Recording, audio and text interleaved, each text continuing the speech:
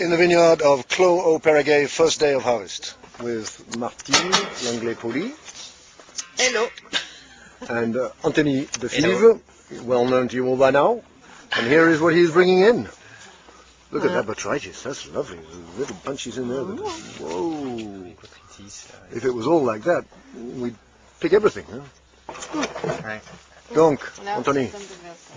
Oui, donc voilà, donc on a fait le premier jour de vendage. Là, c'est on passe, ça permet de faire du nettoyage, de ramasser déjà les premières grappes qui sont bonnes. We're done the first day of harvest, in the middle of the first day of harvest.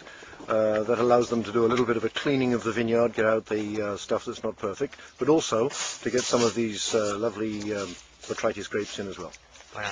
Se poser la question, c'est toujours pareil. Le départ, on est dans les starting blocks, savoir s'il y en a assez pour démarrer. Mais bon, nous on juge que dès qu'il est bon à prendre, même s'il y en a peu, il faut aller le chercher le jour où il est bon. Just a little tiny first picking, but everything counts here in Sauternes. So, Martine, you're happy?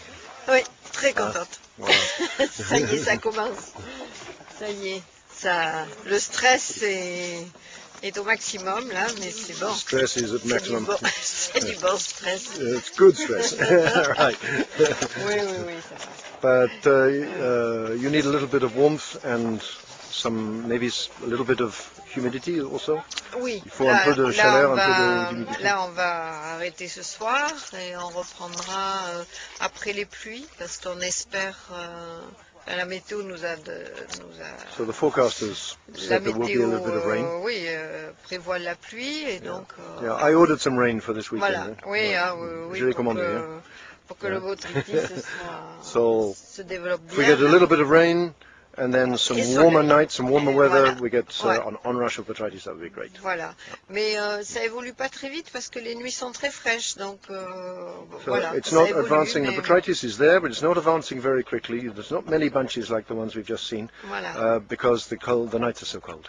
Mais bon, la vendange est saine, on a vraiment de très beaux raisins dorés. The harvest is absolutely healthy. They've got lovely golden grapes and a few botrytis grapes. Et quand le botrytis va se mettre là-dessus, ça va être vraiment très joli. If the botrytis goes onto these grapes, it'll be fantastic. So we'll just have a quick sweep around the vineyard.